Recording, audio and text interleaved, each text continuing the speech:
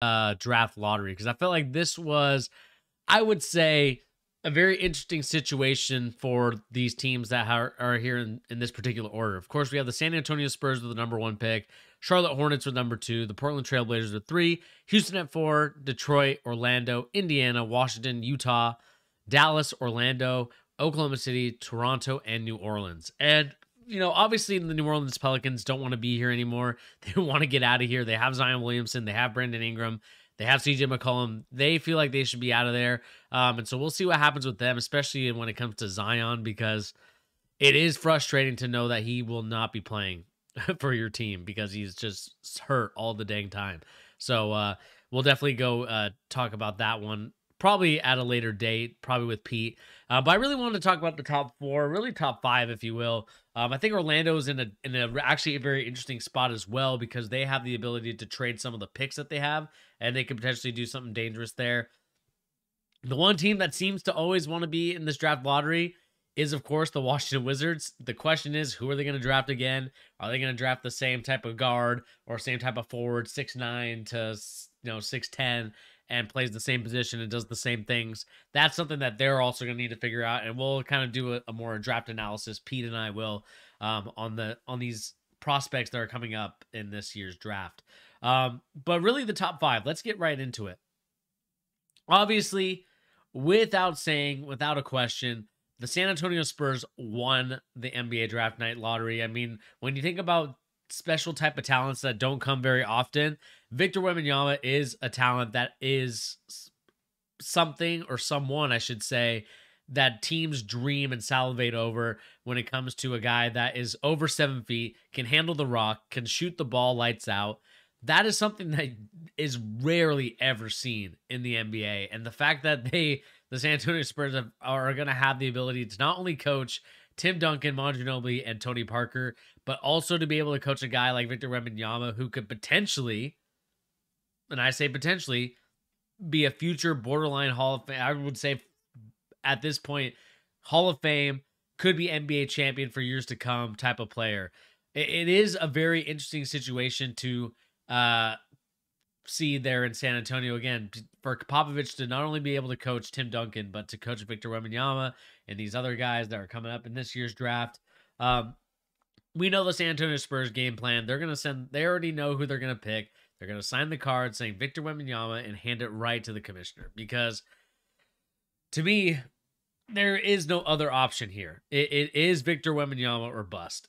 And that's something that San Antonio, especially these other teams, were hoping for. Obviously, there's some great talented players on this roster. I should say this draft. We have guys like Victor Wembanyama, Brandon Miller, Scoot Henderson, the Thompson twins, Jarris Walker, I know from Houston, was a big one.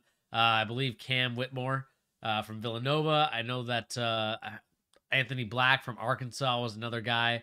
Grady Dick is also in this draft class. It's interesting that they have him going to Utah.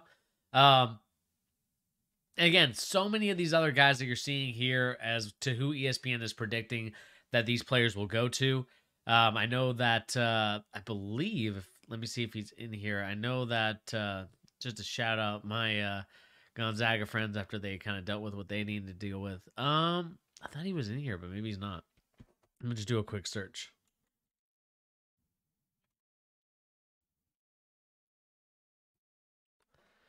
Julian Strawthard at 51. So yeah, he definitely fell in the draft. I'm assuming that he didn't really do so well in the I would say the combine.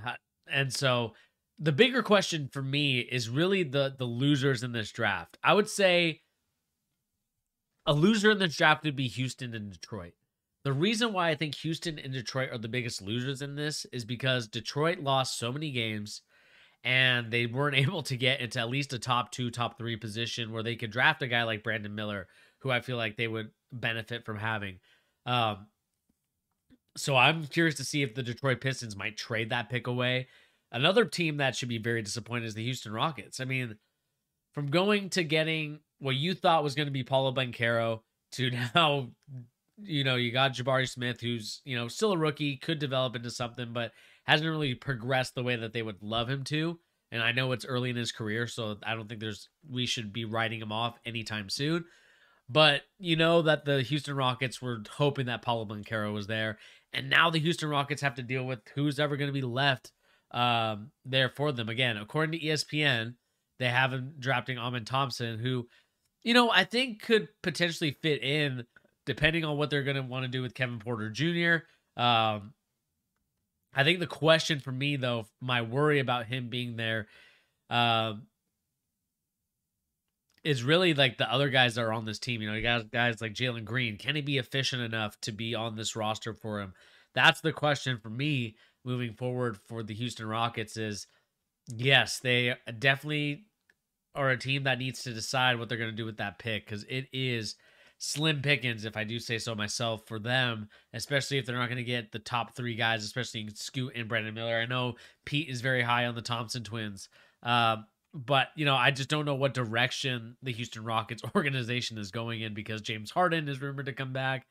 For whatever reason, he wants to go back to Houston. I'm sure there's plenty of reasons that we won't name. But I'm sure you guys can use your imagination as to why he wants to go back there. But nevertheless, like that, to me, like they need to figure their stuff out quickly and fast, because at the end of the day, James Harden is a very talented player.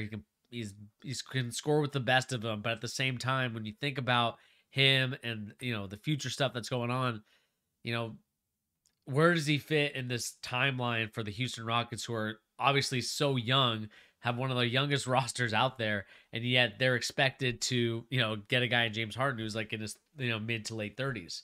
That's a tough sell if you're the Houston Rockets. Like, what's the game plan here? Do we draft the best player available? Do we draft a team or a player that's more at age appropriate in terms of like what they need for them? That's the biggest question that the Houston Rockets are going to have to deal with in this draft class. And the reason why I say they're one of the biggest losers, not because they're not going to draft a talented player, more so it's more clear if they would have drafted Wembanyama or even, to me, Brandon Miller rather than a point guard, because at the end of the day, James Harden is the point guard.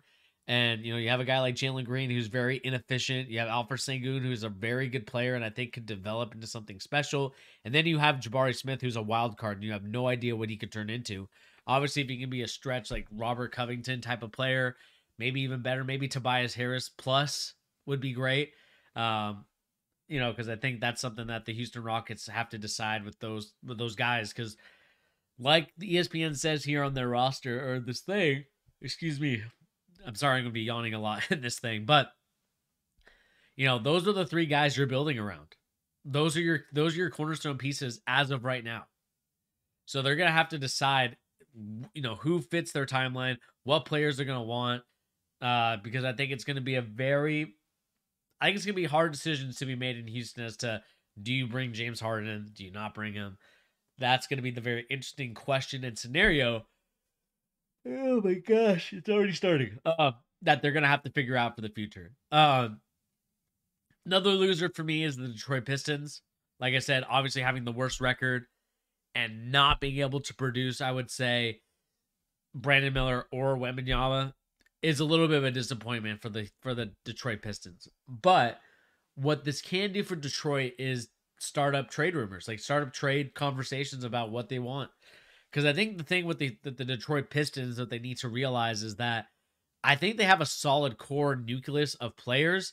They just need to decide what they're going to do with that nucleus, right? Are they going to,